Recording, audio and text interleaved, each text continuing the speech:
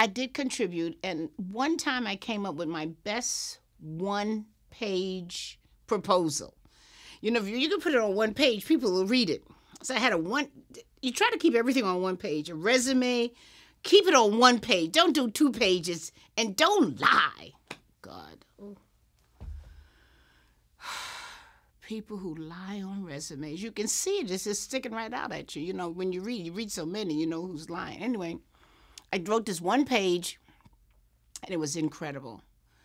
And I told Grace Mirabella, who was at Vogue magazine at the time, and it's the 80s, and I said, Grace, you need a column for black women. What the black beauty from a black woman's point of view. She said, sold. Just like that, she bought it. She didn't even show it to any of her higher ups. She says, I love it. And within a week, when she told that to the sales department, they sold that page. They sold that page, and that's all they want to do. My column was here, and that ad was there. Boom, it more than paid for itself. So when she saw that, she knew that she must have known she had somebody out there. And so and I'll never forget my very first column. Oh, that was in the 90s. Wow. 90s? No, 80s, I'm sorry. Because I scooped everybody. I had done this article. My very first article, I had Miss America 1984. And that was Vanessa Williams. I did the story.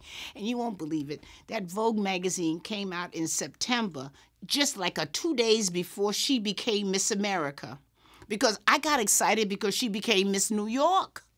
So I got very excited. And so I did this whole column on her.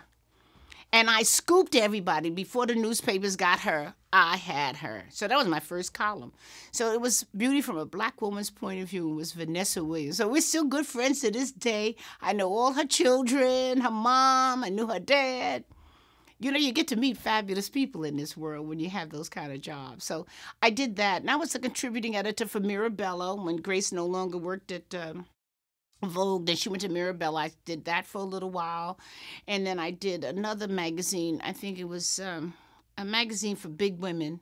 I forgot, Mode. Maybe it was Mode magazine. I did something for a magazine for big women. And, you know, I put my 2 cents here and there. A lot of writers like to call and quote me. You know, that I get quoted in the Wall Street Journal and the Times. It's very nice. Mm-hmm. But I don't think of myself as a writer, no. But anyway, contributing something. Yes.